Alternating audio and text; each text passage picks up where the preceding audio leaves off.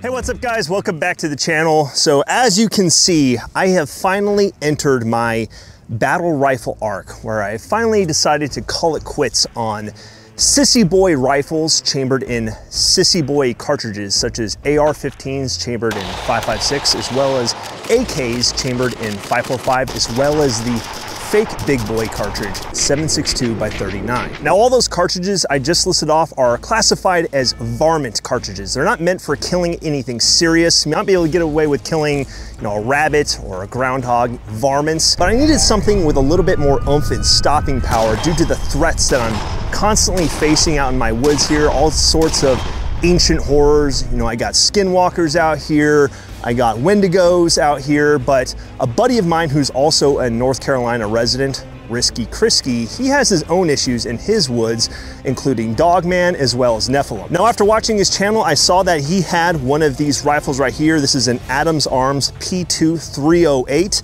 And if it's good enough for him, it's good enough for me. So I decided to get one for myself, thanks to my buddies over at Adams Arms. They're big homies of the channel. They provided a rifle for me in the past. Their 5.56 piston gun, because this rifle is a piston 308 rifle.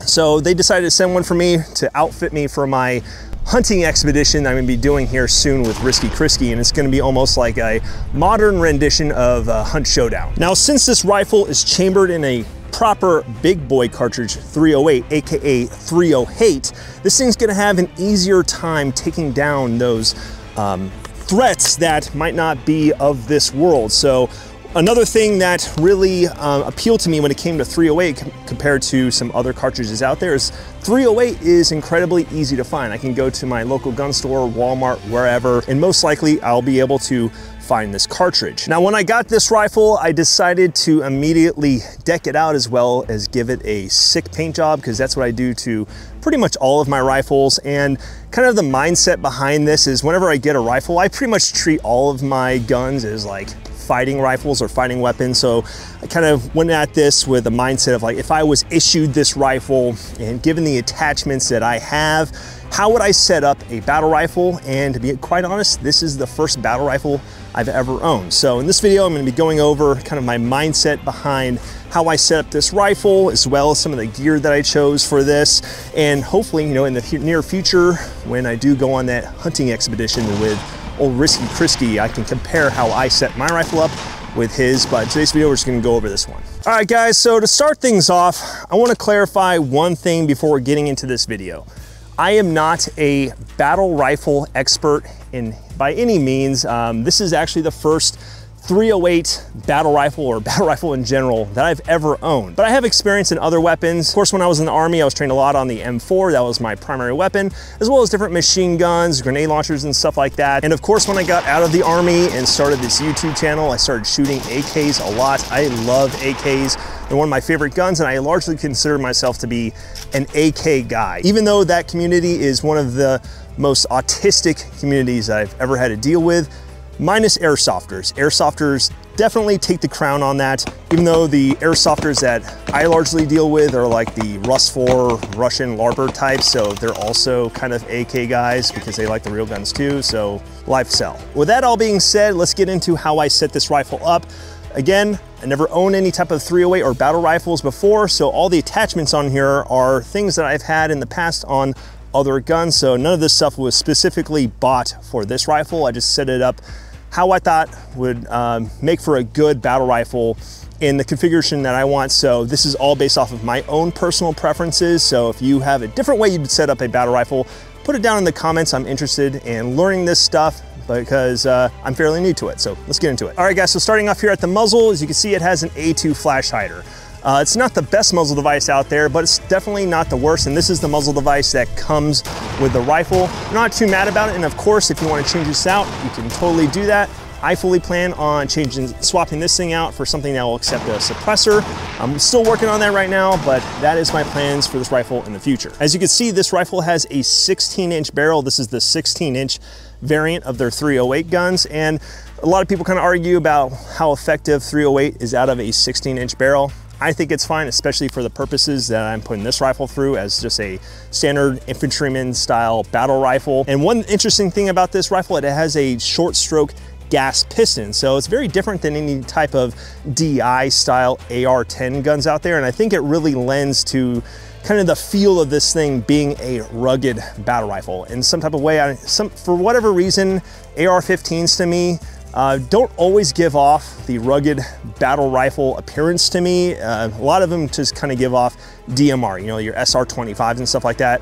I wouldn't feel comfortable, or I don't feel like it would be in place for a EOTech to be sitting on top of an SR-25 and looking right. Versus this gun, I feel like I could just throw an EOTech on this thing and it would look just right. So something about this rifle gives off a rugged battle rifle feel to me, and I like it for that. Now, another cool thing about this gas piston is it is completely adjustable, which is cool if you're shooting suppressed, so you're not getting as much gas back and it's not gonna make the gun as violent. But another cool thing about it is you can adjust it based off of the ammo that you're using, which is what I had to do when I was first firing this rifle and zeroing it, because I'm using this ammo right here, which is provided by my buddies over at True Shot Ammo. So big thank you to them. They sent me this really Gucci, like weird Euro hunting ammo, which it's kind of funny about this stuff. It's like lead free, and instead of lead, it has tin inside of it. And if you go on their website and research about it, the lady on there is kind of describing how tin is actually good for the human body. So if you're shooting an animal with this bullet, it is like low-key good for you. I thought it was kind of funny, but I don't think that they intended for this ammo to be mag dumped out of a battle rifle into steel targets as well as trash by an autist like me. But when I first started firing this rifle, I had to adjust the gas piston on here because on the lowest setting, it was not cycling these rounds. But I started adjusting the gas piston one by one, seeing if it would cycle the ammo, until I got to the setting right above the middle setting. It started cycling perfectly fine. The middle settings was cycling it, but I was having some issues where it wasn't reliably locking back on the last round, but it is what it is. Now moving back to the handguard here, as you can see, it has a full-length Picatinny rail at the 12 o'clock position, which I'm a big fan of, and you have M-LOK at the 3 o'clock, the 6 o'clock, as well as the 9 o'clock position, so you don't have M-LOK all over the handguard, and it really allows for more airflow through here, so your barrel's not gonna heat up as much and it's not gonna get so hot up here. As you can see, I have a Surefire Scout mounted here at the 3 o'clock position on this Haley Strategic Thorntail mount. I've been using this mount for a very long time. It's a very crusty mount. I've used it on a wide variety of rifles, but it's still going strong here. And I also have a Surefire pressure pad with zip ties just securing it down. Now moving back here to the optic that I selected, I've had this optic for a very long time. This is an old Primary Arms SLX 3x Prism, and this is not actually meant for 308. This is a 7.62x39 reticle, and I was using this on an AK a long time ago. And what I like about these things is it's kind of like a poor man's ACOG, and I like it because it has this Picatinny rail on the top here, so I can mount a little red dot. This is a US Optics DRS 2.0 rifle red dot. I don't know, it's an open emitter. It works fine for me, and I really like this thing because if I was using night vision, I can get behind this thing and passively aim with it. As you can see, it's also mounted on this Unity tactical riser back here, and I like this riser because I actually just flipped it backwards. This is how I sort of mount my magnifiers a lot if I need to get a magnifier up higher. But I like this thing because I can get this optic further back just due to the eye relief on this thing. And I really like this optic because it is a little bit heavier than what is offered nowadays, like their newer prisms, but this thing is just feels bomb-proof to me. And even if the battery dies on it, I still have a visible ACSS reticle on here. And I just thought it fit the vibe for what I was going for when it came to a battle rifle. Now I know this particular optic is meant for 7.62 by 39, but to me, I haven't really noticed a huge deal about it. As long as you know your holds, you'll be fine. And for me, this is the type of optic I would imagine to be mounted on just a standard battle rifle that's not necessarily being pushed into an a DMR roll, even though you can still use this thing to reach out, because since I'm using 308, I wanted to use what this rifle is good for in reaching out. So a 3x optic with a little red dot on the top here, so if I'm up close or if I want to passive aim, I can still do that. Now moving back here to the stock, so I actually swapped this out for the stock that it came with. It came with its own stock, but I really like these Magpul stocks, especially since I already had a cheek riser for this thing. So it allows me to get my head position in the correct position when getting behind this optic. But one downside I have found to this riser right here is that if I have the stock in what is typically like my preferred position, which is one click from the furthest, I can't charge this all the way back that I need to. It gets caught on this little lip right here. So I'm either gonna have to find a different stock with a better cheek riser on it that doesn't go so far forward. But if I go all the way back, I have no issues.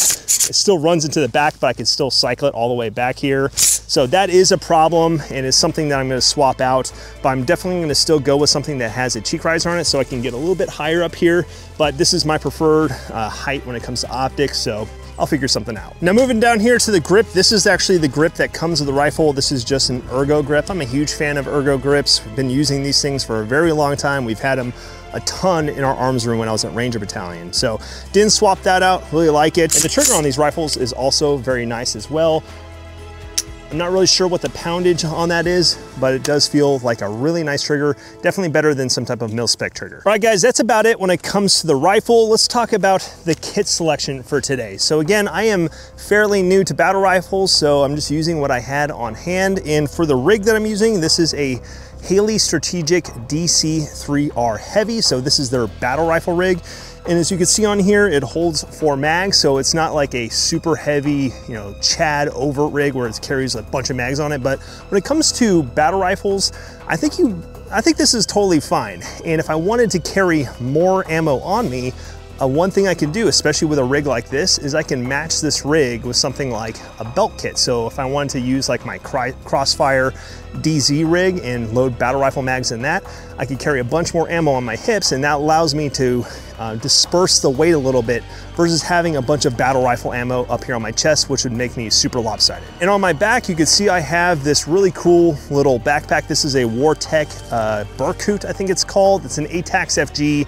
I've had this backpack for a very long time, a couple years now, and I've taken this thing out to pretty much every Milsim West I've ever been out to, and I use this thing for an assault pack. And I like this thing because it carries my water in it, whatever else I might need, and it really integrates well with a chest rig like this. Now the last piece of kit I want to show off to you guys, this is not like a battle rifle specific piece of kit, but I just want to highlight it. It's this Gorka that you can see that I'm wearing right here. This is from Commando Store. This is their new Gorkas that they come out. They have a couple different patterns, but I decided to go with the Ranger Green one. And I wear this thing all the time when I'm out here on my property, doing stuff out here. And it's really good for tromping around in the woods. I also have pants that go along with this thing. And I'll just throw those things on, and this is what I'll wear when I'm going out here hunting, burning trash, whatever. But I really like this thing, and it's just a comfortable sort of oversuit. So you can actually wear this over other uniforms if you wanted to. Right now I just have a t-shirt, very similar to the Spectre top that I have, which is what I typically wear at Milsim West. But as far as like a good field jacket, this thing's pretty badass. Well guys, that's about it. This is like my beginner battle rifle setup. Again, I am just now getting into the world of battle rifles. This is not gonna be the last battle rifle that's gonna be on this channel, hopefully. But I think it is a good start since it is an AR-15 style rifle.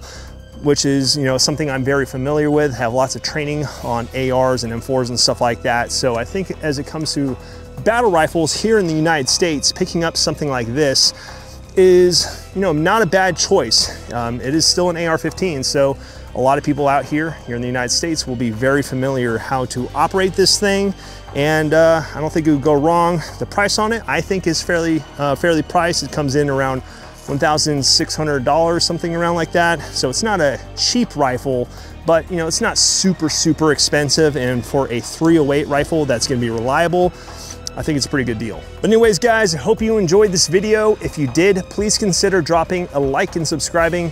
You can also follow me on Instagram at BlueJeanOperator, or go to my website, thebluejeanoperator.com, to find school shirts and merch, which helps out the channel. Also, guys, if you want to get involved with the channel more directly, I got Patreon, helps me buy guns, gear, ammo, all the kind of stuff that goes running a gun channel, and it'll get you access to videos a little bit earlier than everyone else. But hope you guys enjoyed it. I'll see you guys next time.